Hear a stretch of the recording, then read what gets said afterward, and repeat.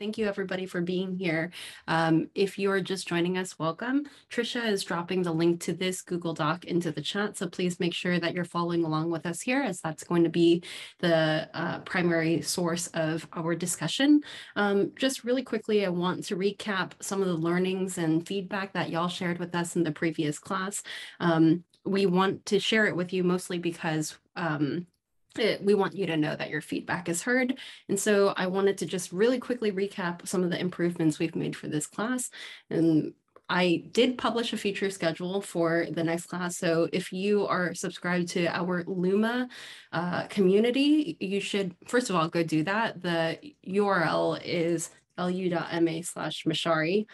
So make sure that you're subscribed to our page here, because you'll be able to see all of the classes when they come up. Funnily enough, the next class is actually going to be the last class of this series, because I think, if I'm not mistaken, Matt, we've covered all of the exercises in your curriculum that are required with a large group of people. So, but the next class is published on Luma, and that's going to be 2 Fridays from now. So it's going to be December 17th at the exact same time, 9 a.m. Pacific Standard Time. So that hopefully is a good update for all of you to book that time in your calendar. The other thing is I am working on this write-up. It's just taken me a long time and I've been under the weather. So I will have that out there. Today, I have set up polls to ask for your opinions on the write-ups. And so we're going to launch those. And then Matt has said that he will repeat back questions to help participants have time to collect their thoughts before asking them to come up to the spotlight and discuss their questions out loud. And really what that means is I'm going to try to pull people up faster. So it's not really a Matt change. It's more I have to get people up here sooner so that they're ready to ask their questions. And then Matt will, as always, try to center his advice and coaching around actionable takeaways for you. And the last thing is we heard from y'all last time that you guys wanted to see some role play. So at the end of this class today, if we have the time to do so, we will jump into some role play, which will be really fun for all of y'all. So that's some of the feedback that we've had. And then really quickly, I just want to go through some of the agenda for today's class. We're going to go ahead and go through all of the questions first. So thank you everybody here who's pasted in your questions on the readings. If you haven't done it yet, you still have time to go ahead and paste them in. We'll try to get through as many of these as possible. So all you have to do is copy and paste this template at the bottom and drop in any of the questions you have. Matt will be going through each of them, and I will be pulling people up to ask their questions out loud. And then finally, if we have time later on, we'll do some role play and then feedback. So without further ado, I'm going to hand it over to Matt right now. Matt, it's all yours. Awesome. Thank you, Regina. And then can we please get Sydney up to start, and we'll start answering the questions. For sure. Sydney, you are on stage. Welcome. Hey, awesome. Thanks so much for doing this. Right on. Thank you for posting your questions. You already had a bunch of people plus one some of your questions, so we're off to a good start here. Awesome. So Sydney, I've learned now that I don't really fully understand the question until I both read it, which I already have, and hear it from you. So can you please share it with me verbally? Yes. So the document talked about helping the person who you fired find another job.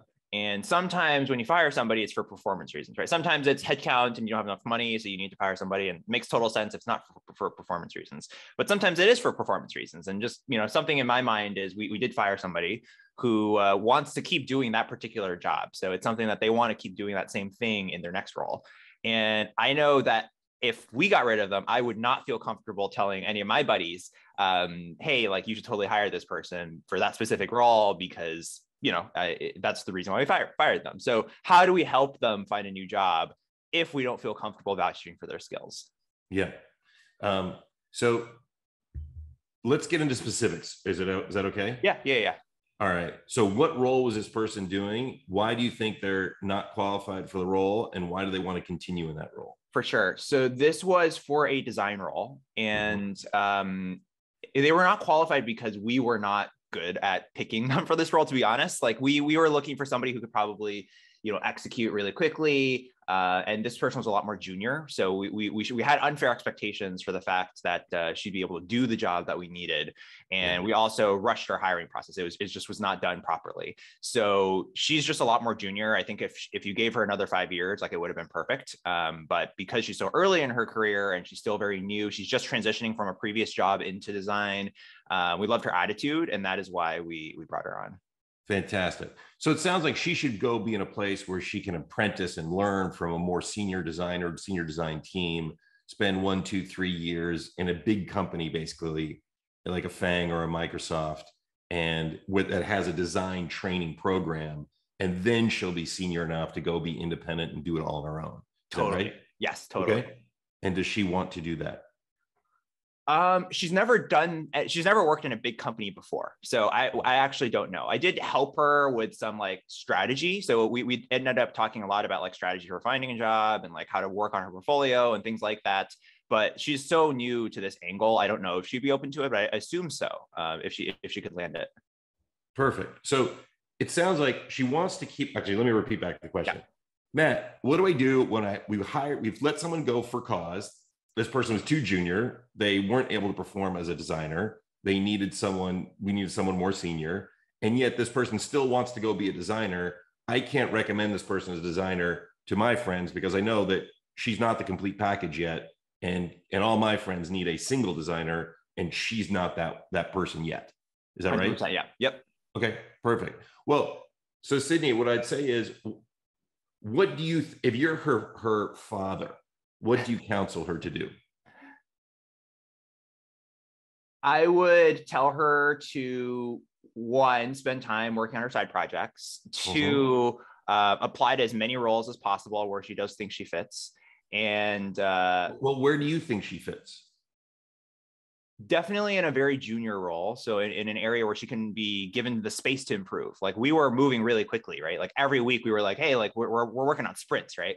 Right. But she didn't have space to even like create something, get feedback, noodle on it, rework it. Like we just didn't have space to do that. But someone where the pacing is a lot slower, where she can do that, where she can go to her mentors, she can go to other people and get feedback on her work so that she can improve over time. And then over time, she'll kind of build that intuition. Perfect. And is she accepting that advice and guidance? To be completely honest, I did not phrase it that way.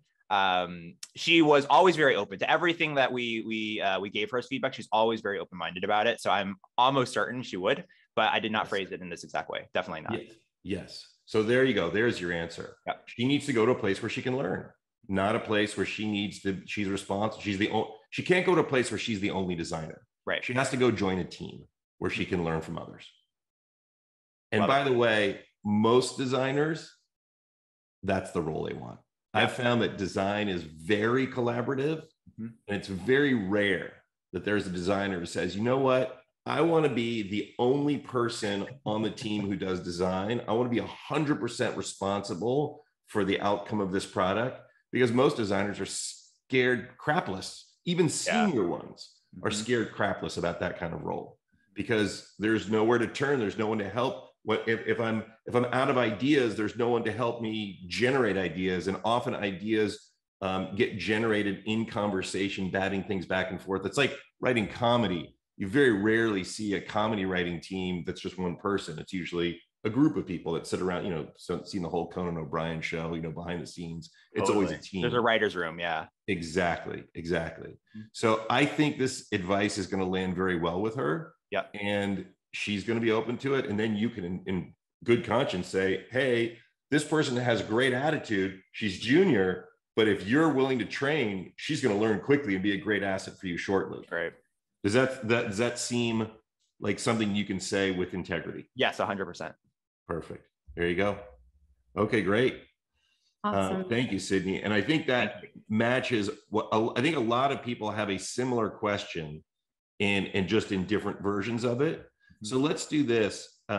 Even though it's going to be a little awkward, do you mind, Regina, if we start, rather than asking, like Sydney has a bunch of questions, rather than answering all of his questions, can we just answer that one, then next go to Catalin, I'm sorry if I butcher the pronunciation. Basically, do one question from each person. And then if we have time, go back and do a second or third from each person. That way we should just sort of get a lot of people up here on stage. Absolutely. And I'm going to actually ask if we can cover the ones that have +1s first, and then we can go through and see anything else. I love it when, you take my ideas and are like, yeah, let's do it.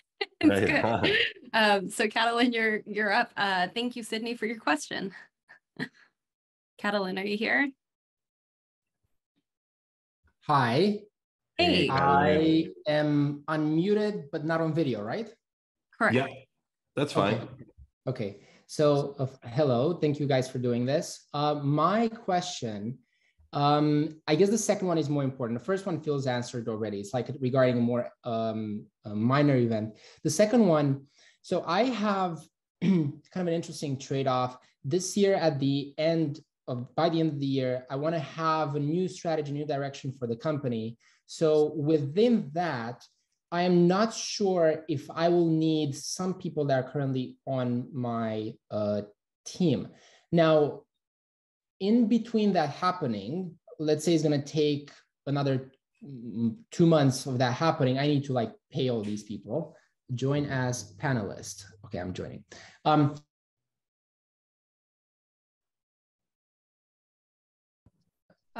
Catalin, are you still here? Hello? Yes, is it working now? Now it's working. Working. Hi. It rejoined. Sorry about that. So what I'm trying to figure out is I have 2 partners, 2 potential partners in this new direction of the company. I think the likelihood of them being needed in that is 80% plus. And then I have 2 project managers, which are less of an importance if I'm thinking about it that way, but are also important people. So I'm trying to figure out if I should keep them and pay them regardless while I figure out the vision, or I should just say to at least to the lower level project managers, say, hey guys, we're going to put our collaboration on pause. It's also Christmas. So my humane part is being very reluctant to talk about this 3 weeks before Christmas. So I'm trying to figure out if I should just pay all these people, which I've done in the past. I have a history of being very generous and kind of paying people even if they didn't have work to do in that period of time, whatever. And I feel that's not the right approach. That's the best way I can clarify it as of now. Let me know if that's maybe clear enough. Sure. And so this doesn't feel 100% on topic to how to let someone go with kindness, but it's close enough that we'll go ahead and unpack it together. And okay, so no problem if it's not. So no, that's okay. That's okay. So Catalin, what did you do to create this situation? What did I do to create the situation? I had a lot of people that have been working on a couple projects, which all of them had the intention to be finished by the end of the year. And this was the short term and in the interim, we would have figured out the plan and strategy and vision for next year, and then go up to these people and say, hey, I would like you to be part of that. Or actually, no, our work on this project is done. You're fired. You can go on to the next thing. You don't have to wait. So I think that's what I've done. The short-term actions that we had was to work on these people on meaningful projects together. And then at the same time, finish the strategy and then make sure they have a role in that. But all these people know of the long-term vision and strategy and want to be a part of that approximately. It's just I haven't finished exactly what their role would be like, how that would be on the cap table and everything else. So Catalin, I'm a little confused here. Is this your entire team, or is this just 4 people among 40 that you have? No, this is a part of the team. So we have what part? How many people do you have total? 12. Okay. And why is it going to, you're saying you're about to radically shift the goal of the company of what solution, what problem you're trying to solve and how you're trying to solve it for customers. But you don't know how you're going to shift. It's going to take you another 60 days to figure it out. First of all, why is it going to take you 60 days? You already have some evidence that what you're doing right now is not working. That's true. Give me a second. You know what? I think I already know. So I'm just extending, by me thinking more, I'm just extending the answer. I already know the direction of the company and what people are needed. Okay, I just realized something funny. I just realized that by me thinking more about this, I was just extending an answer I already have. So I already know what people I need and not. Okay, that's a bit embarrassing. That's not embarrassing at all. This is the nature of the brain, is that when there's a lot of inputs and a lot of things going on, the brain has difficult time thinking clearly. But when you have to express it verbally to somebody else, all of a sudden you go, oh yeah, you know what? I kind of do know the answer here. Yep, that's and true. so for our benefit, Catalin, what is the answer? The answer is, I'm gonna keep everyone, because I already know the direction of this. And yeah, all of them are needed. So yeah, I'm a bit perplexed. That's funny. Okay, good. Yeah, that's it. Okay. Well, then here's my next recommendation then, Catalin, is that if you already know the direction that they're needed, define what that direction is in the next few days so that they start working on the right thing now, as opposed to start working on the right thing 2 months from now. Yeah, that's what I'll do. So I'll finish it by end of next week, because I already know the 90% of the answer I already know. So I was just procrastinating on the 10% by giving that a very big timeline. I just got it. Cool. Okay. Thank you very much. That's perfect. Perfect. Awesome, Catalin. That was easy. All right, great. I really quickly wanted to ask if Alexis or Jay had anything to add to this, because every time somebody plus ones, I want to give them the chance to ask if they have any clarifying questions. So are you okay with that, Matt? Of course. Yeah, sounds great. So Alexis and Jay, I'm allowing you guys to talk. If you guys have any further input, please chime in now. Alexis says he's good. All right. And then Jay, anything else to add here? I think I'm good as well, but we probably also have similar situation, but I think like Catalin says, I also realize probably it's from my own personal thought that I think it might take longer. I might need these people or not, but maybe I'm the one who is procrastinating a lot of things, not these people. So I need to be probably more accurate on, okay, this is the vision and this is how much time and it should take. I think a lot of the time I have the realization, Captain, like you do, that I think it's not about other people, it's about us setting that right expectation. So I think, thank you, Matt. I think just saying this also, I feel like saying to other people, even let us understand how much we actually procrastinate versus other people. So before pointing our finger to other people, I think we should probably think about ourselves first. Right on. Awesome. Jay, since you're up here already, do you want to ask one of your questions? Yeah, for sure. By the way, this is my first class, Matt. I found out about you guys in class 5, seems like. So I need to go back and review 1 through 4 just to understand if a lot of things has already been covered. So I apologize if I'm asking some questions to the group. Oh, you're doing great. I love your questions. Thank you. So I think the question is, I know I really love reading both of these articles. I hope I don't have to go to the second one. It sounds really dramatic. But the first one, we have a great engineer. He's really, really smart. And I don't come from a technical background. I'm more of a strategy and finance person. But just to give you a real example, November 30th was the day we need to ship our product. Didn't happen. It's already December 4th, 5th today. What we know, this is not the first time that happened. And we always let go this person because we know he delivers. It just, he's lazy. And then even though we set expectations, this person's always missed the deadline. And then as a team, me and my couple other folks who make strategy decisions, we always have this, confusion. Should we keep him or should we bring somebody on board at the part so that we can replace him? So we always in this dilemma. to fire this person. So just wanted to, share this and see if you have any suggestion what to do in this type of situation. But I do see that you mentioned about motivating a team and AORs. I need to go back and review this after the call. Right on. And I put those more just as my notes. I still want to talk through this question. So it sounds like that you have a really good engineer. Is that the only engineer you have, or do you have a team of them? This is just one out of many? I have a team of engineers, but he's leading the engineering team. So I would say probably the top one, which is also why we have difficulty letting him go, because a lot of other engineers rely on him.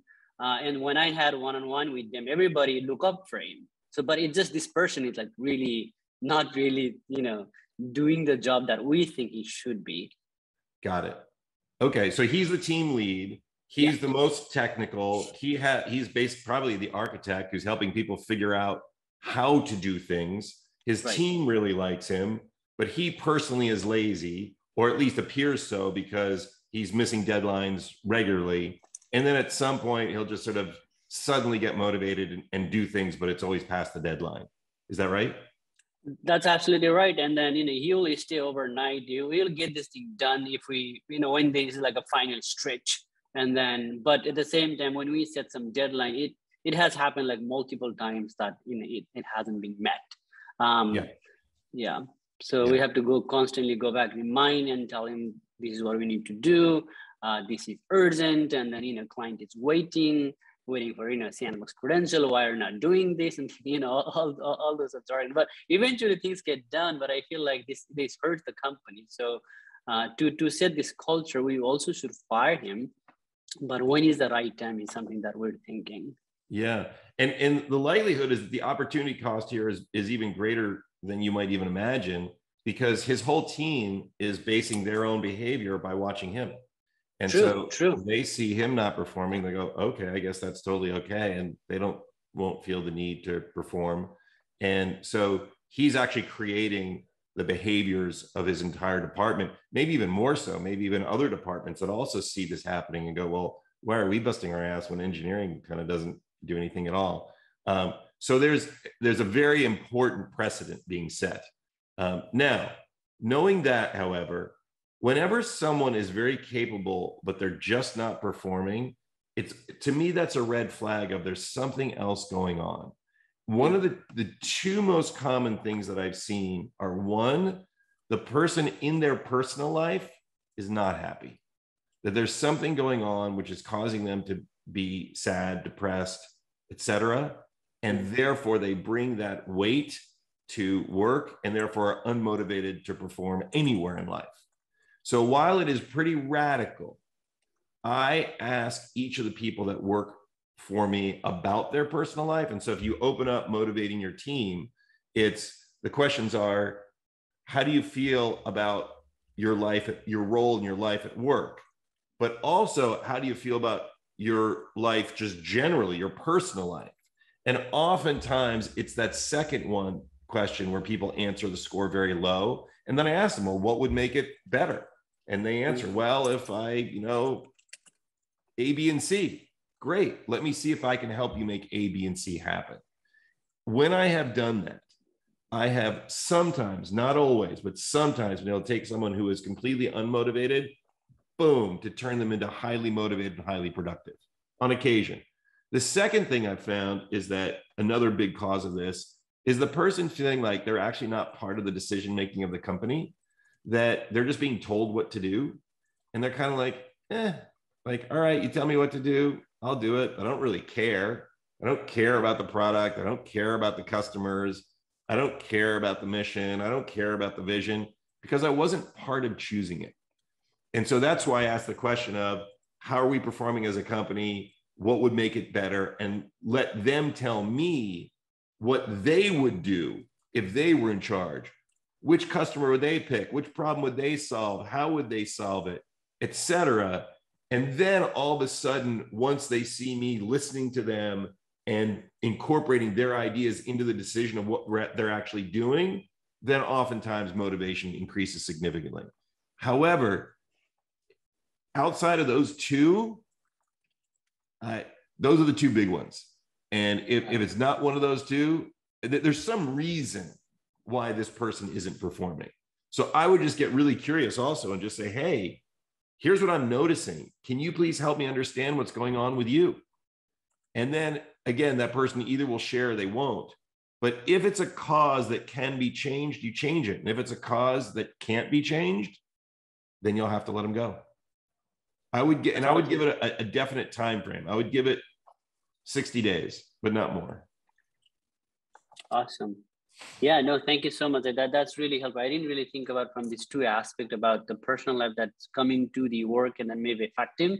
And then I think what resonates, what you just said, Matt, is sales team this morning sent me a message saying, I think we're going to stop onboarding new clients because, our engineering team is not meeting the deadline, which I feel like the ripple effect of one person and then the whole entire department, slacking on the delivery, it's actually causing a rampant impact on the entire company. So I think that's really true, and I think that's happening. So definitely, I think I need to go back and start talking with these people, like on this, at least starting with 2, and then thanks.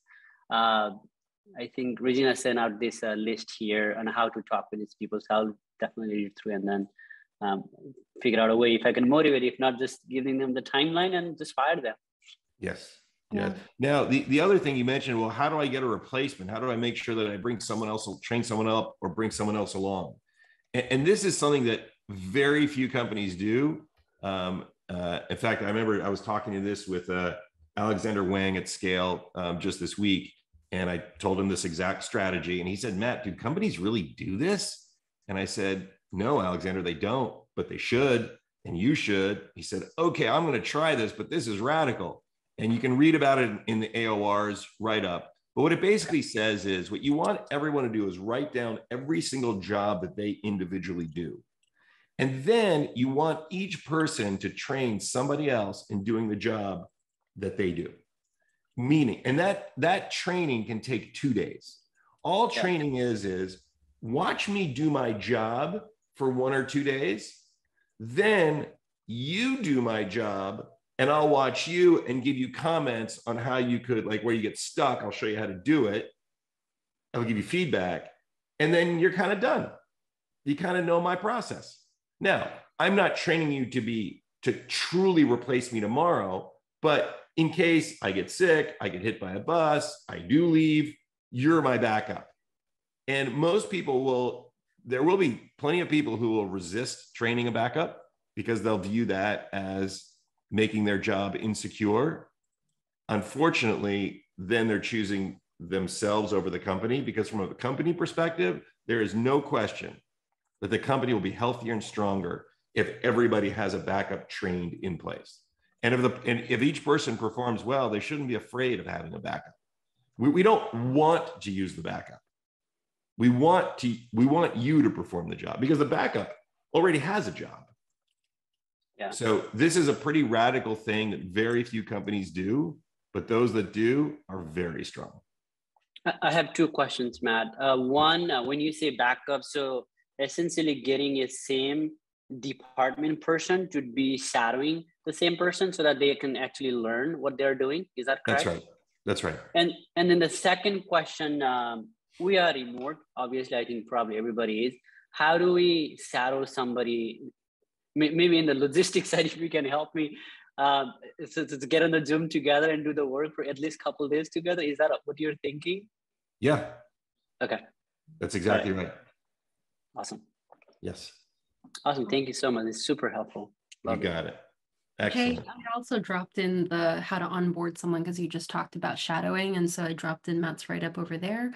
And one more thing I want to point out, because Matt, earlier you talked about how to motivate the team. Matt just released a new video talking to Ryan Breslow, the CEO of Bolt, on how to motivate the team. So I would highly suggest everybody here, if you're interested in learning how great leadership will inspire your team, go ahead and go and check out that video at your own time. Thanks. And thank you, Jay, for the question. Next up, we've got Peter. Peter, you should be able to turn on your camera and come up and ask your question. Okay. Hi, guys. For some reason, I cannot turn on my camera. I'm not sure why, but that's okay. You got your picture up and yeah. it looks good. Good. All right. So yeah, my question, I guess, is actually quite similar to the first one, but maybe let me try to rephrase that because it sounds like basically every kind of case like this is about redirecting the person towards something that they can be doing. And I wonder whether there are cases in which this is not the right path, or it cannot be done, and what categories of these kind of paths could there be where you basically cannot do this? Maybe it's like hiring for cause when somebody really did something wrong, or culturally there was a misalignment or something like that. Yeah. Well, so Peter, I think what you're asking is, hey Matt, you in the first role play or the first question that got first example that got used about the junior designer, it sounds like just taking like caring for the person, wanting the best for them, but also being realistic about their abilities and putting them in a place where they can actually thrive and learn and increase and grow. So it's just finding the right spot for them, whether they're willing to admit it ego-wise or not. But is there a situation where, you know what, this person is so bad, so evil, so whatever negative that they just shouldn't do anything anymore, and you shouldn't help them participate in society? Is that right?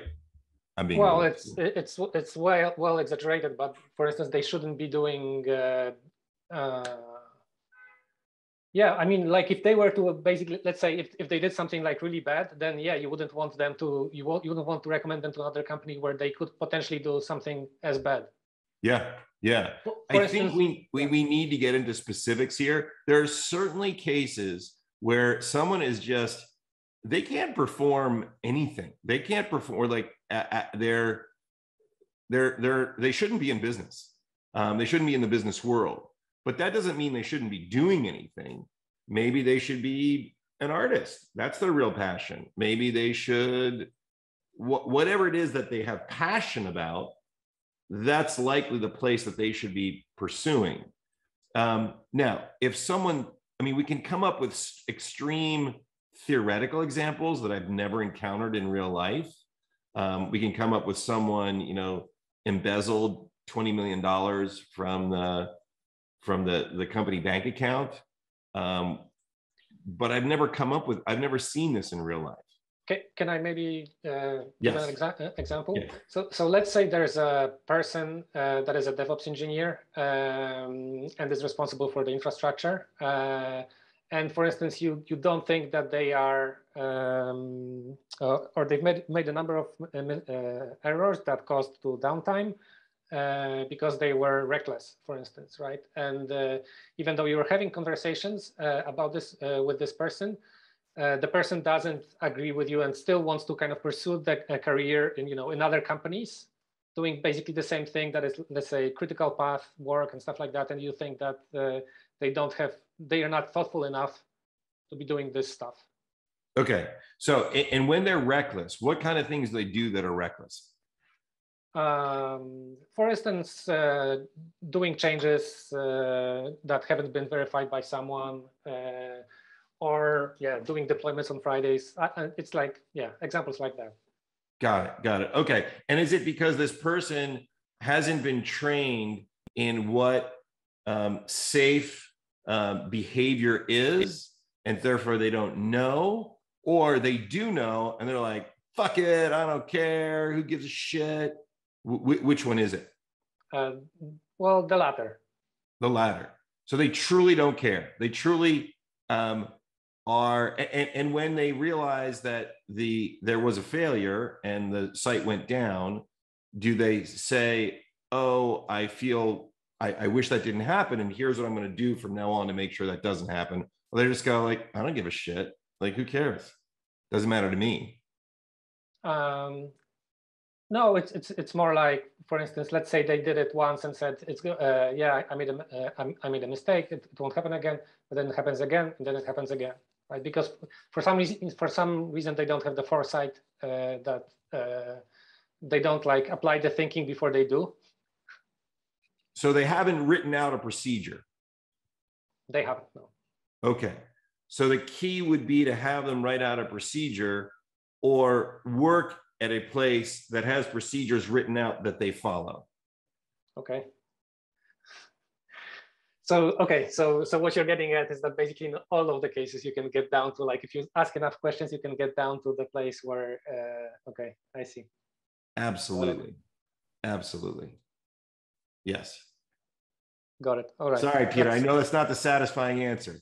No, it's insightful. It's good. Like, if you can, like, you know, you're basically peeling an onion, and then at the end, you basically, it might be that you actually get to the point where you're always able to kind of like pinpoint the problem and then say, if this was different than in another company, then everything would be fine. Maybe. That's right. Yeah. All right. Thank you. You got it. All right. Great.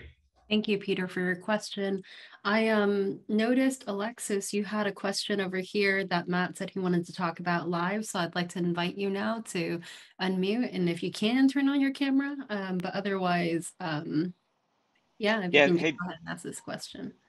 you know, I'm having the same problem with my video, but hopefully you can hear me. But We so can hear you Matt, just fine. yep. So I've heard what you've been saying about, you know, someone who just isn't reaching their potential or isn't the right fit, something. So I've got a situation where it's someone who works well, works hard, has been in the business a long time. When they do what they are supposed to do, they do a great job. But here's the issue. We have a team meeting. They pitch a product. We all said, sounds interesting. This is not the time to do it. Whole team agrees. Let's table it. Then I find out that that person went to a board member who they know and pitched it over my head. And I found out, board member came to me and said, hey, this is not how this should go. You know, I'm just going to give you a heads up. I speak to that employee, that VP, who's been in the business for 20 years, who knows better, and says, you know, profusely apologizes. Just said, you know, I was so passionate about this thing. I did this. Okay, all right, that's fine. Then we find out 2 months later that this person took department budget and tried to develop it and also use budget to get a designer to do a pitch, and they were going to pitch it again. And so now they've allocated funds, and that's one thing, but it's the integrity, you know, and it's not someone who I'm saying is, you know, hey, because I came from other companies where it was absolutely, hey, you're not, you know, hitting your mark, but we like you and we're going to help you get a job out there because, you know, that's the right thing to do. So I agree with that, but it's the integrity. And what are you supposed to do with that? You go, I cannot support someone who, you know, someone who's lied to, and someone who is an experienced, someone who's an adult and should know better. So I lay that on your doorstep, buddy. All right, Alexis, you're not going to like the answer.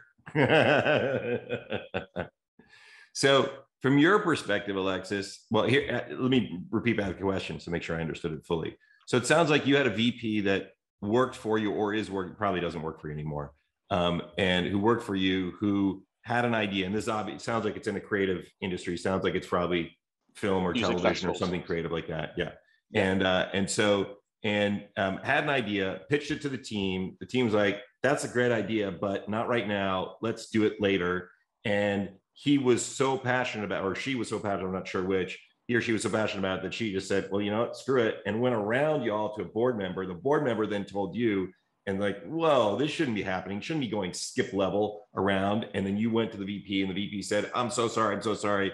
I was just so passionate about it.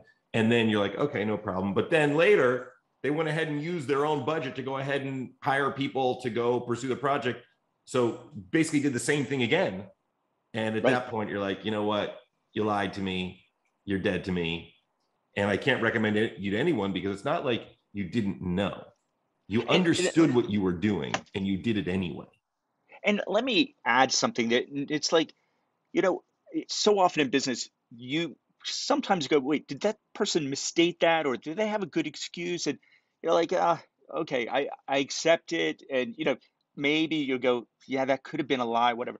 But to be lied to, from, you know, in a one-on-one across from somebody, it doesn't happen often. And you go, we're adults. And now, you know, your integrity is to be questioned. And again, like I said, man, I absolutely agree with your point about, hey, help employees. It's good for you. It's good for the team. It's good for that person. I buy that into that.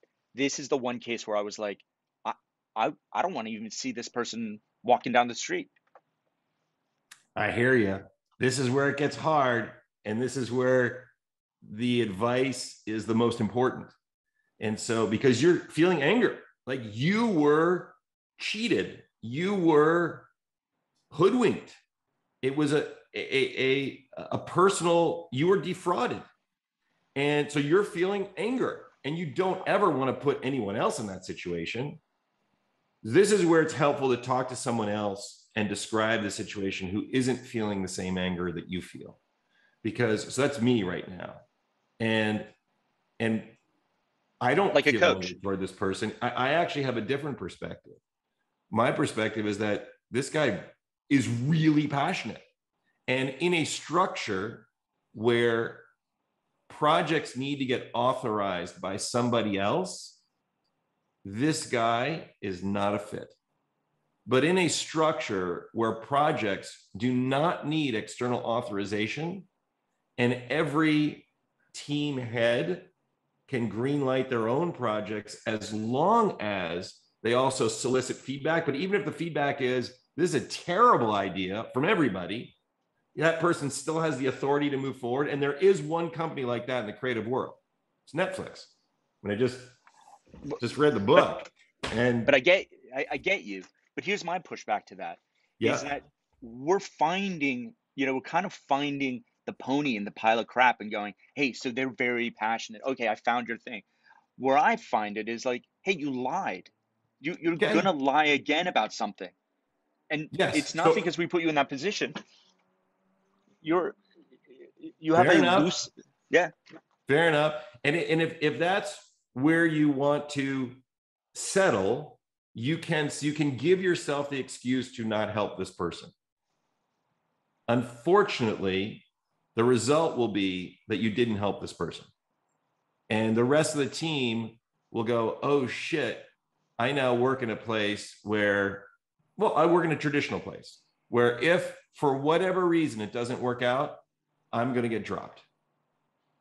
And you miss an opportunity to create safety that most companies don't create.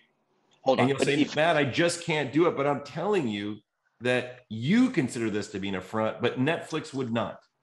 But if Netflix everyone on the team knows, say, we'll take that guy happily. We know that he lied to you. That's okay. We actually love that kind of passion. one final question. Sure. If everyone on the team knows the transgression, because we're an open company and we're transparent, aren't my teammates going to go, you just helped someone who lied? Yeah, I helped them not be here. Interesting. I think if you ask your teammates, they will not. First of all, they won't have the same anger that you do, and therefore they won't have the same need to crush the person that you do. Oh, hold on. There's a difference between crushing is like I actively go around the community and say, don't hire this person.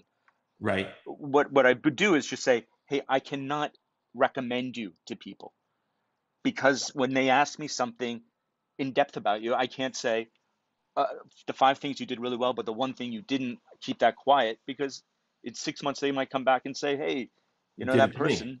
Yeah, you don't have to keep quiet about it. You can say, hey, listen, I've got this person. The way we operate, he needs authority. He went around me and he did it several times, and therefore it doesn't work here. But if you don't have that structure and you're okay with that behavior, this person actually has a lot of talent. That's a great point. Okay. I've got to call that guy. Thank you very much. You got it, Alexis. All right, my man. Thank you. Excellent. Just because this is super juicy, Sydney had a comment, and so I'd like Sydney to jump off mute and say his comment out loud, because Matt, I think it's interesting. Sydney, can you hop off mute? Yeah, that was one of the most fascinating discussions in all the sessions. And the surprise takeaway, which I'm still wrestling with in my mind, is that there's really no such thing as a bad employee, just a bad spot for that particular employee, which is something I'm wrestling with because I hang out with people and they complain about their employees all the time or coworkers all the time. And so I'm still trying to figure it out in my head, but that seems like, that the kind of takeaway from all of this, which is really kind of mind blowing. Yeah, I think it is. I mean, if you unpack every action that someone does, almost inevitably, there is a rational reason for that behavior. And so we just have to create the environment that rationally causes people to perform. I mean, even people who commit triple homicide, most often it's a rational act and it's a circumstance. And I know that sounds crazy. Like, what? A murderer? A murderer is just a horrible person. Most people I know, and frankly, I do know quite a few people who committed murder because I spent a lot of time training and coaching ex-cons, is that they were living on the street and they needed to eat. And so they started selling drugs, and because they could make enough money to eat. And the United States doesn't have welfare for men. It only has welfare for mothers of children. So there's no public support. There's no public assistance at all. And drug dealing is a violent business. And it was at some point kill or be killed, and they killed. But it was all a very rational act in order to put food in their mouths and give that same person, train that person in a skill that allows them to go get a job, even though they have a criminal record, and a job being like truck driving or construction, where it's in such scarce supply. There's so much demand for that role and so few people that have it, that the employer's like, I don't care what you did. I don't care if you killed 20 people. I'm still going to hire you because you have that commercial driving license. And so you take that convicted felon, put them in that role, suddenly give them $80,000, $100,000 a year legitimately. Suddenly they become a perfect citizen. Suddenly they get an apartment, they pay taxes, they pay rent, they're completely peaceful, they have a family, they have children. And I've seen it time and time and time again. So yes, my belief is that human beings are rational people and they perform based on the environment that they're put in. And guess who's creating that environment? If you're CEO, you are. That's a really brutal realization. And it's incredibly, this is hard stuff. But the more, if you keep looking inward and going, that person just did this terrible thing, what did I do to create an environment that caused that person to do it? And if you're really willing to ask that question, you'll get lots of good learning. Now, it may be too late to change it with that person, so it's easier to let them go, but please change it for all the rest of the team members. So when I realize that it didn't work out with somebody and I'm going to let them go, I do ask myself, what did I do? And I go, oh shit, that's what I did. Okay, well then from now on, then I go tell my team, here's what I did and here's what I'm going to do to change it, because I don't want anyone else ever to be put in that situation that I put that person in again. How does that resonate, Sydney? Oh, that was fantastic. And I love that you gave the murder example, because that is like the extreme in our minds. And you made that like sound logical and rational. And I was like, wow, that was really mind blowing. I feel like I have to put a disclaimer that we are not encouraging anyone to murder anybody. I'm going to put that out there in case anyone is listening. Please don't go murdering people. But thank you, Sydney, for contributing to the discussion. And thank you, Alexis, for being so open and vulnerable. I appreciate the laughs, Batiste. Luke, you had a really interesting question in the chat, and I will ask you to jump into the question you put in the doc, but would you mind going off mute and sharing your question on positive mindset? And then Regina, maybe after this, we go to role play. Totally. Awesome. Thank you. Hi, Matt. So really fantastic talks. Kind of over common theme throughout is openness, transparency, positive sum thinking. And I'd love to get your take on, is that something which is just like very SF culture, applies best to startups there? Or do you think there's other situations where always trying to get very positive sum may not work out well? So for example, say you're in private equity, or say you have different circumstances in the company. Do you think it's like, is the global principle we should keep using in business? This is very meta compared to normal tactical. Yeah, no, this is a great question. So you have to know that I coach people, I coach CEOs and heads of investment firms certainly in the Bay Area, but also across the United States, in Europe, in Australia, in India, in where else? In Turkey, and within Europe, like in Monaco and in Portugal, and so literally like every major country around the world. Oh, South America, Brazil, I forgot that one. So I don't think this is real, and we've been experimenting this in all of those companies and all of those cultures, and the results have been very positive. So it's not just this works in the Bay Area, but it doesn't work anywhere else. This works with human beings, whether or not they're in the Bay Area. The next, you went to industry, and that is sort of private equity is one you mentioned, but I'll just go to investing generally. And I coach heads of hedge funds. Do I coach any head of a private equity firm? I don't right now. Certainly venture firms, and certainly venture firms that are also do late stage growth equity. But no, you're right. I don't coach any buyouts. And by the way, these firms are not just like penny ante firms. These are like the top of the charts. And these principles, while they are, there's a much bigger resistance to using them. In fact, I had the head of one private equity firm, arguably the most successful private equity firm in the world. And he said to me, Matt, I'm actually very good friends with him, and have been for a long time. He said, Matt, I would love to coach with you.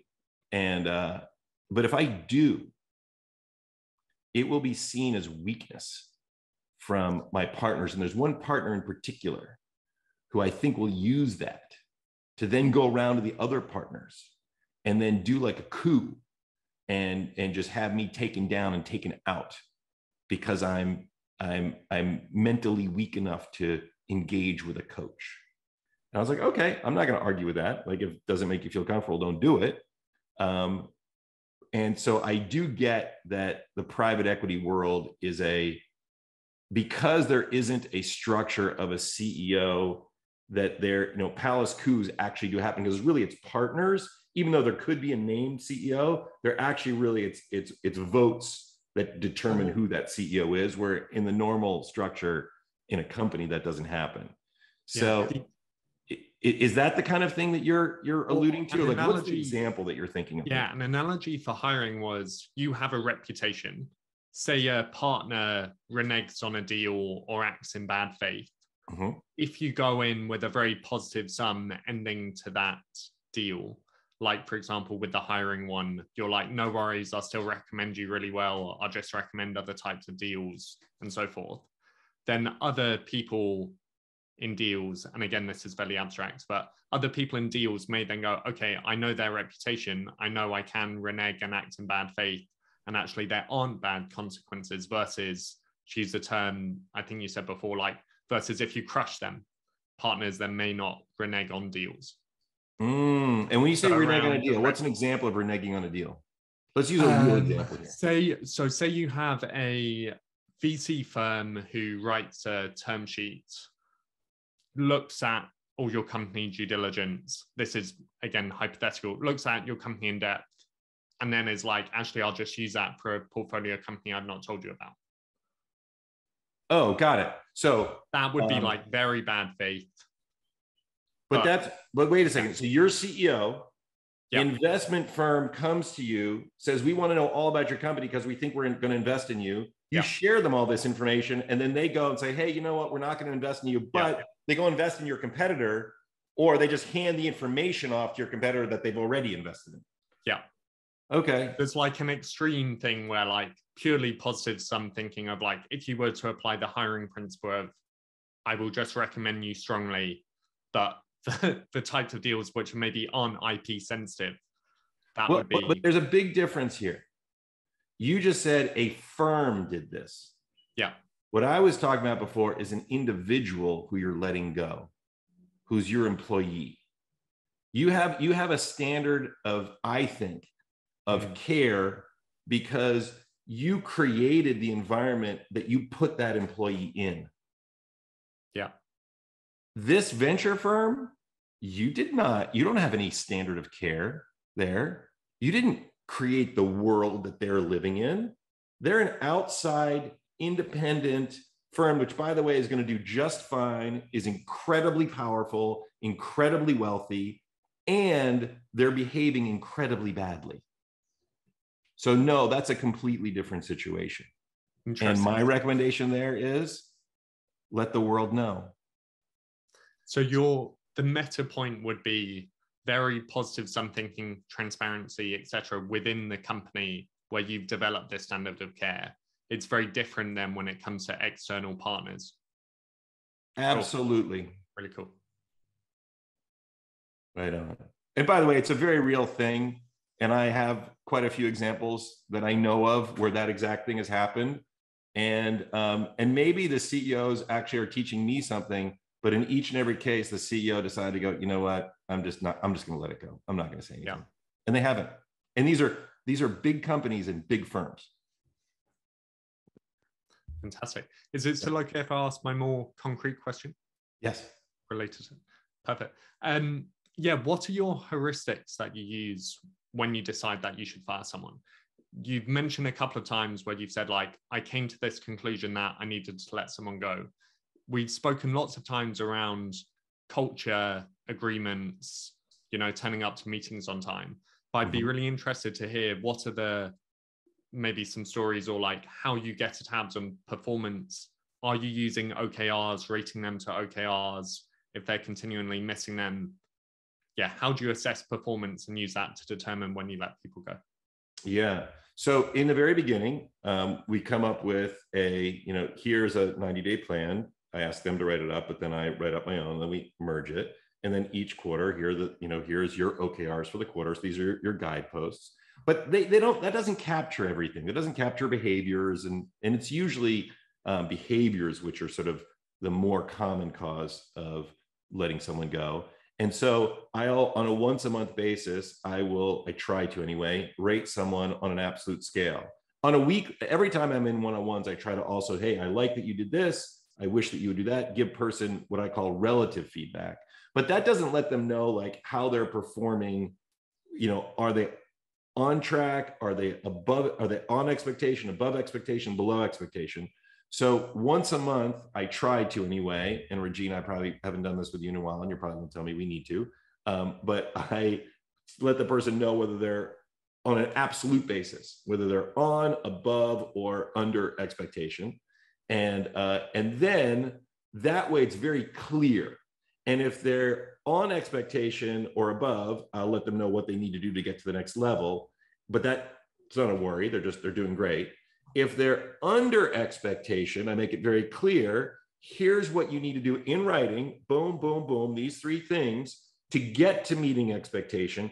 And if you don't, then we'll have to have a conversation about us finding you another place to be. I don't sugarcoat that. I make it very clear.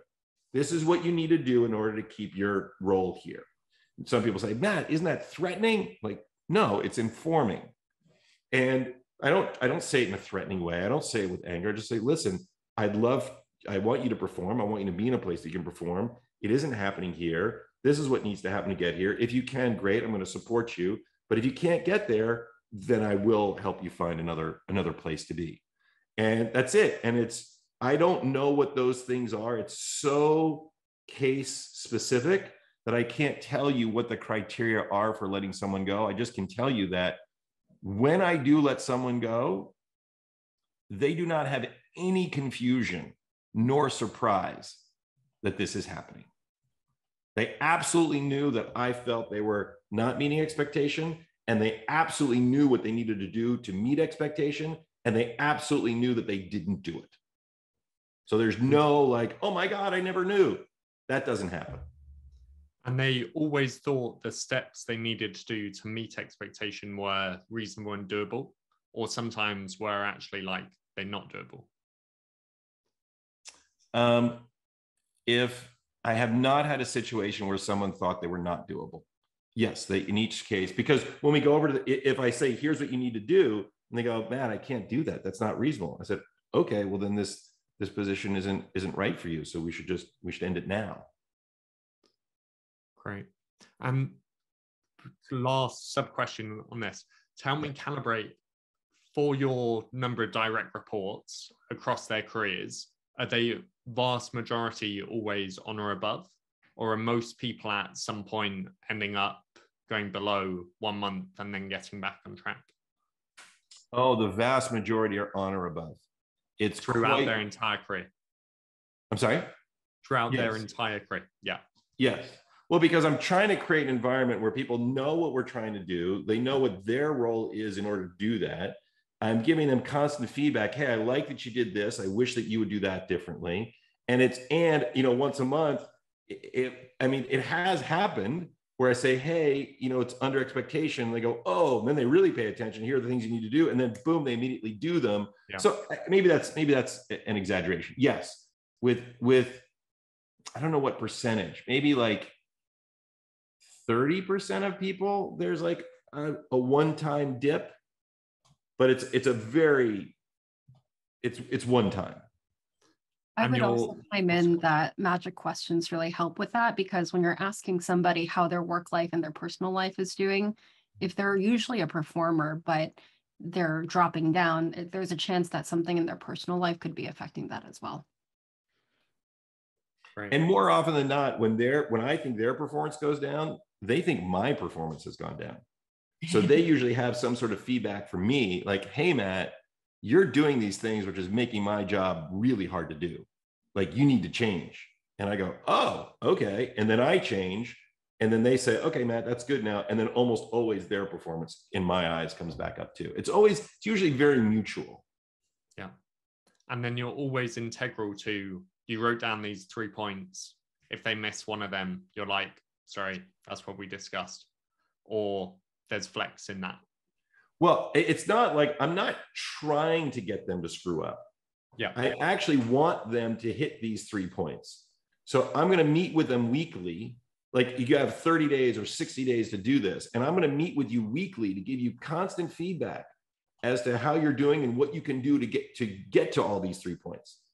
So it's not like, here are the 3 points, 30 days later, you did 2, but you didn't do 1. Sorry, you're out of here. Like, no. It's not that. I am cheering for them. I want them to succeed. And I give them micro feedback along the way to help them. And sometimes I'll even sit down and do it with them. In fact, it's a very successful technique if I have the time. It's like, you know what? It seems like you're struggling with doing this particular thing. Let me show you how I do it. You watch me, and then I'll watch you, give you feedback, and then you'll be doing it, well. Yeah. Cool. I've got many sub questions, but I should probably stop there. But fantastic. Thank you so much. Luke, thank you very much. Now, if it's okay with you, Regina, I'd love to go into role play of how to actually let someone go, because I think this is key. And this is maybe how we'll sort of finish out the class. Yes, I completely agree. I just wanted to point out one more thing for Luke. I would recommend looking at the Keeper test from Netflix. You can look at it through the No Rules rule summary that Matt has posted. I can also share it under your question, but it's a really simple way of figuring out whether you should let someone go or not. Awesome. Matt, it's all yours. How do you want to do that? Awesome.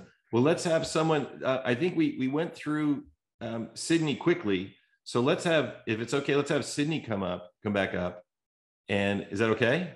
Yeah, absolutely. Okay, Welcome back. You ready to role play? All right. So I'm getting fired today. You're getting fired. But more importantly, after I fire you, you got to pick someone else and you got to fire them. Oh, amazing. Amazing. So right. there are a few components here. There's two key components. One is, which I didn't really talk about in the write-up, and I realize I should, so I'll at some point go write this up. But when I say something difficult to somebody, there are two ways that they can receive it. They can be surprised by it, in which case their amygdala just gets triggered. And it's almost like this helmet where, like, you know, like a motorcycle helmet where it has, it's like this visor comes down, and it comes down so quickly that the person doesn't even realize they're in it. And they'll feel anger, they'll feel fear, they'll feel sadness, and their brain will just be going crazy with thoughts. That's one way. That's the normal way these things happen. And therefore they go badly. The other way is I can warn them, hey, what I'm about to tell you is likely going to cause you to feel sadness, fear, anger. Be ready for that.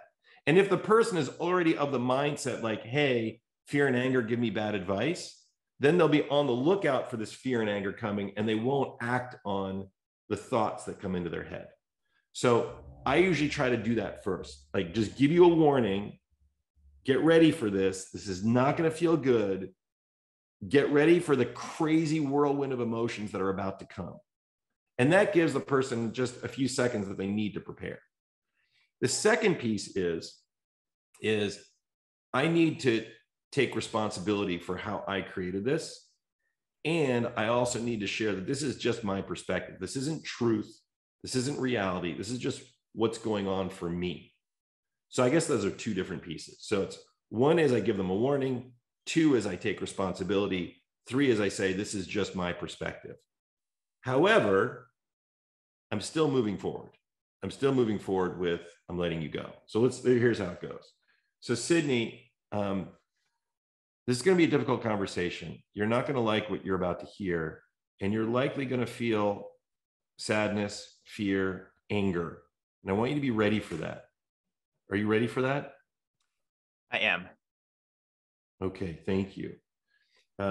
Sydney, I recruited you, I hired you, I onboarded you, and I was your manager and gave you feedback.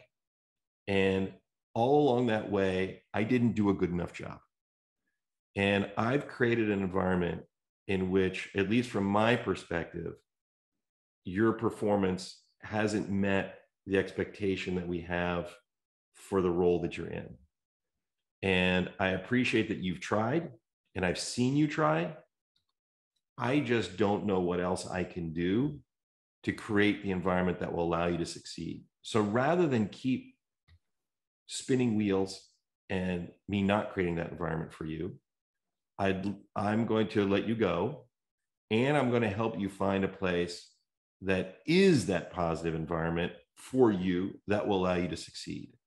And I think that you are passionate about A, B, and C, but I'd like to know that from you. I'd like to get curious and understand more of what it is that you'd like to do.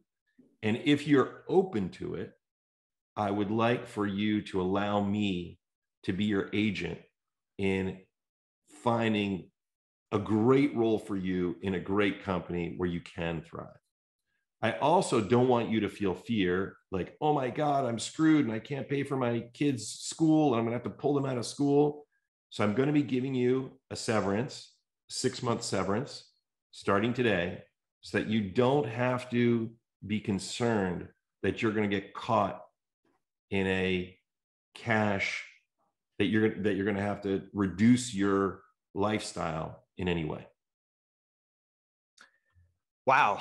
Am I supposed to respond to this, or? Yes, this is okay. real, Sydney. Okay. Well, first off, I appreciate the 6-month severance. That definitely allays some of those fears when, the first thing I'm thinking about is cash flow, and certainly, making sure I can take care of the people that I care about. So I very much appreciate that. we've gotten to know each other for quite some time now. And so you actually probably know me and also where I'm lacking, I guess, in my skills better than anybody else. So where would you see as a good fit for me, especially since I didn't fit your company? Like I'm a little concerned, if I got fired, you fired me, how are you going to recommend me to somebody else?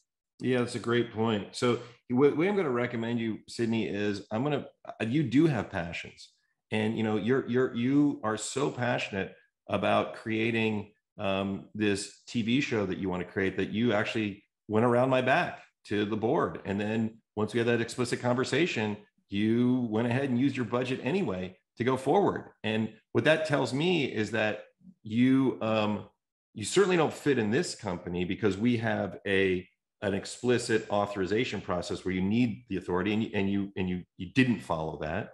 So we need to find you a place where they actually encourage that kind of behavior. They don't require an authority that you have. By definition, you can go create the shows that you want to create. Now you solicit feedback and dissent from people, and you're responsible for the outcomes of those shows. But you have the authority to do that. So your behavior in that company would be normal and positive, whereas in this company, it was a breach of integrity. Integrity is an interesting word. So I know that like what I did made you angry, right? What I did made you kind of lose trust in me. And I have fears where when I talk to the next person, or when you help introduce me to, or help me be my agent, they'll ask you, hey, why did you let Sydney go? Yes. And you're going to tell them, hey, like he breached my trust, right? Like that's kind of a big fear of mine. It's a very legitimate fear, Sydney. And so what I will say is, I'm not going to tell you you breached my trust, because as I think about it more, it was what did I do to create this? Well, I created an environment that required a command and control structure, that required authority. I didn't create a Netflix environment. I asked you to be passionate about your ideas, but then cut off the ideas that you're passionate about and expected your passion to suddenly quiet down instantly. And I'm now questioning whether or not I change our entire environment. I don't think it's in time for you to be here. But that's what I'm going to share with people. I'm going to share that I create an environment that causes people to get super passionate and then causes them to shut down. And that's not an environment that you work well in. You work in an environment where you can get passionate and stay passionate. And so I'm not going to say you breached my trust, because I realize now is I set you up to do that. And therefore, that's not a breach of trust. So if you are taking ownership over this, then how come I'm getting fired? Because it's a very good question, Sydney. Because the shift hasn't occurred yet, and so we need and also we haven't collectively agreed to this shift. And so the company culture and behavior right now is command and control. You clearly don't operate well within that. Let's not have you be here. And then over time, if we can alter our culture to allow that, great, but we can't, but it's going to take too much time. And right now you don't fit in here. Cool. I understand. I appreciate it. Great. Sydney, now let's take a stop there for a second. Now, how did that actually feel on your end? I mean, did you? Definitely felt like you listened, which is really, I think, really important. The severance was actually, I think, a big part of it. Like if I was getting fired, I think the biggest thing I'd think about is like, oh, am I going to be able to make rent in the next few months, or I'm going to have to dig into savings. Does this change my entire plan or my life plan, or whatever it is? And so the severance was a big piece of it. If you're giving 6 months severance, that is a huge piece where at least I can ignore that part, because 6 months is plenty of time for, even if you weren't helping me, I'd be able to find a job, right? So or at least I believe I would be able to, right? So that was a big piece of it. And then I think in general, taking ownership was big. Like it didn't feel like it was as much my fault. It was a collaborative effort. It just didn't work out in the end. And I tried to put a little pressure in certain areas, and you definitely, I think, handled it in a way where we didn't go into an argument. It didn't end up into a shouting match or a fight or anything like that. But you were also able to very gracefully, stay firm that, hey, I'm getting fired, and also, allay my fears that you'd actually be able to help me find another job. Fantastic. Now, there's one thing you didn't do, Sydney. You didn't attack me. You didn't get angry. You didn't start saying, hey, you motherfucker, how dare you do this? And if you did do that, then what I would have done was saying, hey, Sydney, it sounds like you're really pissed off at me. And you think, I basically try to repeat back what I think you're thinking and feeling until you went, yes, that's exactly what I'm thinking and feeling. And if I were able to do that, it would likely reduce the temperature of your anger significantly. Got it. I want to throw that out to you. So now, Sydney, knowing that, and Jay asked if Sydney asked to give one more chance, say for another 60 days, would I have allowed it? And the answer is no. The 60-day period started 60 days ago. This is now the end of that 60-day period. So there isn't another one. But good question, Jay. And by the way, even with the 60-day period, just know that if someone's really not performing, like I would say 20% of the time, if I give really clear and direct feedback, the person then turns it around, but that's only 20% of the time. And so if it's a completely legitimate strategy, which by the way, is sort of the Netflix strategy, is they don't actually even give people the 60 days. They're like, you know what? You're not performing. Here are the reasons why. We're going to give you a huge severance and we're going to help you find another place to be. Because what they found is the time and effort it takes to put into people to maybe get a 20%, save 20% of them, they'd rather take that time and effort in finding the next person who can be a superstar. And that's a completely legitimate strategy. It's not one that I personally follow, but I completely respect those that do. All right, but now let's go and grab one other volunteer. Let's have Sydney stay up here. Now, yep. Sydney, I'd like you to be in the role of the firing and someone else to be in the role of getting fired, and give Sydney a hard time, get angry at him, get pissed off. And Sydney, I'll coach you through how to respond. All right. My palms are sweaty. Oh, yeah. Matt, do you want to pick the person who goes through this role play? And also for those of you who are coming in on time, I want to be respectful of your schedules. It is 10:20. But if you are able to stick around, this one should be interesting because Matt will be coaching Sydney and whoever the other volunteer is through this process. I think Alexis is a salty dog. I think he'll give Sydney a hard time. Awesome. I'm ready. Right on. Right. And I want you to get angry, Alexis. Oh, yeah. Okay. I'm ready. Okay, good. I'm already pissed off. What? It's a Saturday. Why am I here? Exactly. Oh, boy. All right. Should I get started? Yes, please. All right, Alexis. So what I'm about to tell you, it's not going to feel good. It's, you're probably going to feel a lot of emotions. And I wanted to tell you about that up front. Are you open to it? Is now a good time to have this conversation? I guess so.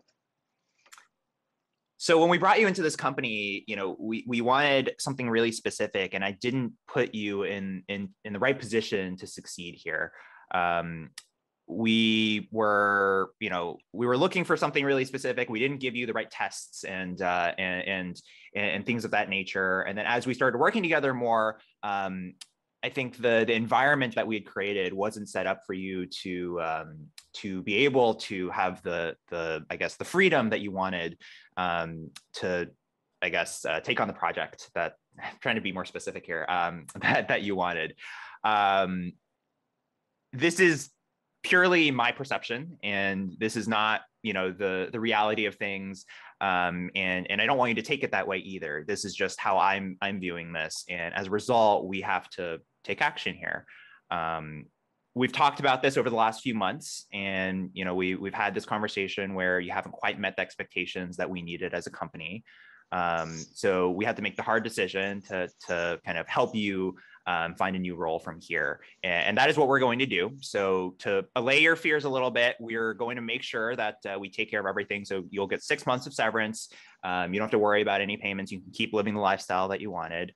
And then, we'll spend the rest of the time kind of going over how I just got to interrupt you. I Sure. really appreciate the 6 months, and I've heard you do this for other people, but I moved here for this. I committed myself to the company. You and I went through exactly what you wanted, and I think I'm hitting those criteria. I'm not trying to fight for my job because it sounds like this is well on the way, but I feel really, really angry that you are saying this is your fault that I'm in this position. Alexis, what I'm hearing you say is, hey, like, Sydney, you made me move all the way over here. You sold me on this huge vision, and you told me that I was going to be able to take on these really ambitious goals.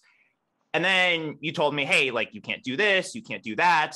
And now I'm getting blamed, and I'm getting the axe for doing that. Is that what you're saying? Yeah, it sounds like I'm the one getting fired, and you're turning around saying, hey, this is what we're going to change, and this is who we are, and everything like that. I've listened to this for months, and I believe I'm doing the job you asked me for. And now you're giving me 6 months, which I appreciate, because that is generous. But man, this changes my life right now, and it's a huge hit to me because I committed to you and your company by what you told me.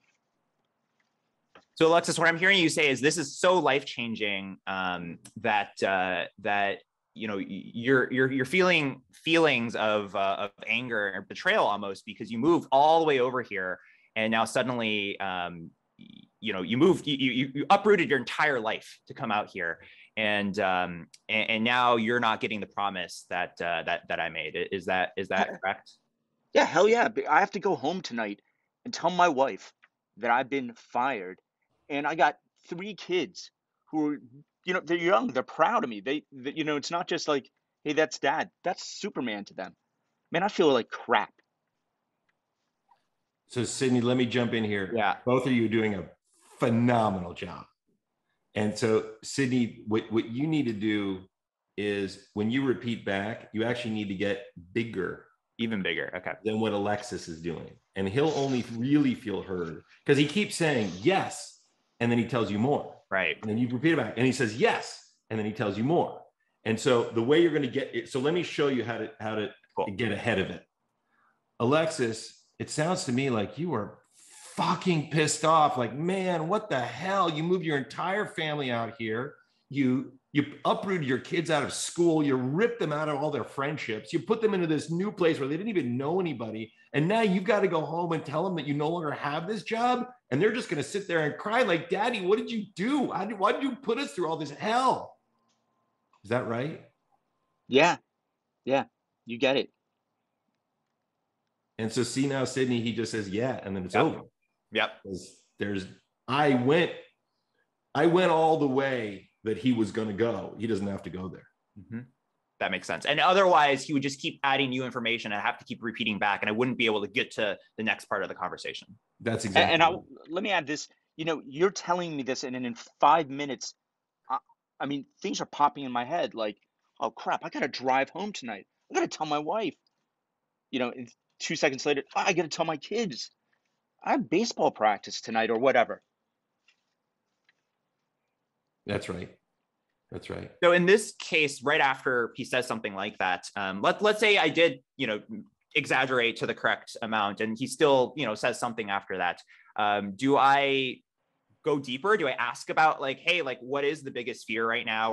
Or do I pull back and kind of, go into, hey, like, the severance will cover some of, like, do I try and move forward into the next part of like, how can we actually help you find your next position so you don't have to worry about those things? Yeah, as painful as it is, the longer you spend allowing him and exploring his fear and his anger, the better. Got it. Even if it takes 15, 20, 30 minutes, it'll feel like forever. And you'll feel like, oh my God, let this just end. But just know this is him letting off steam. And the more you can because if you don't do it then it becomes in closed inside him. And now A, he'll hate you. B, like this, that's when you'll start to see things getting written Glassdoor, which say that you're the devil. And then, I mean, if it's high profile enough, you know, maybe even a newspaper article being written about you. So whatever amount of time you spend there, as painful as it is, it's nothing compared to the time you'd have to spend later if you didn't do it.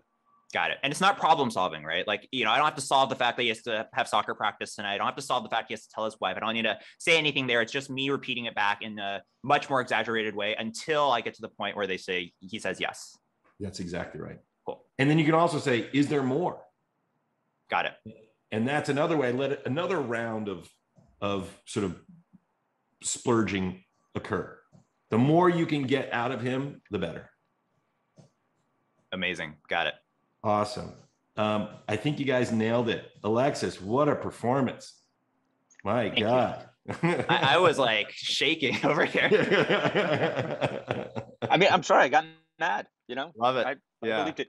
But Sydney, I really appreciate you, one, thinking about, you know, my biggest fear is, and again, I'm role playing here. My biggest fear is supporting my family, making sure, you know, we don't have to pull our kids out of school, or, you know, I've got to go, you know, work at a convenience store. Not anything wrong with that. But just to say is I appreciate that part, because I'll be able to, you know, that allays a lot of my fears. Then you also repeating it back to me, because really the goal is 15, 30, an hour, you know, it was for me to walk out and go, okay, I got a plan and I was heard. I appreciate it, Alexis, and hold me accountable for that. As I said, I'm going to help you find that next role, and we're going to spend time exploring that. And I want you to hold me accountable. If I'm not doing anything short of what I promised, you know, I want you to hold me accountable to that. Thanks, Sydney. Awesome. See you at baseball practice tonight. But you both did fantastic. Luke asked a really good question here on the side. He said, do you have people ever find helping them get their next job is infantilizing, likely patronizing? And the answer is, when they're in anger and fear, yes, they do. And so many people say, nope, I don't want your help. I'm fine on my own.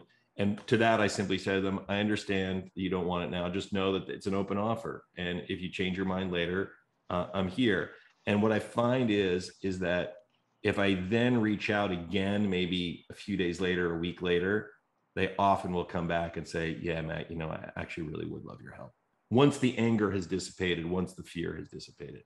So with that, let's wrap that up. We're sort of already a little bit past time. And if people have the time to do it, I'd love for you to go to the bottom and copy and paste the feedback template on the bottom of the doc and write in what feedback you have for us, for me, for Regina, and let us know how we can be better. And obviously I think we're listening. All right, guys, thank you all so much. This was super fun for me. I appreciate it. Thank you, everyone. Thank you for coming, and hopefully we'll see you in class 2 weeks from now.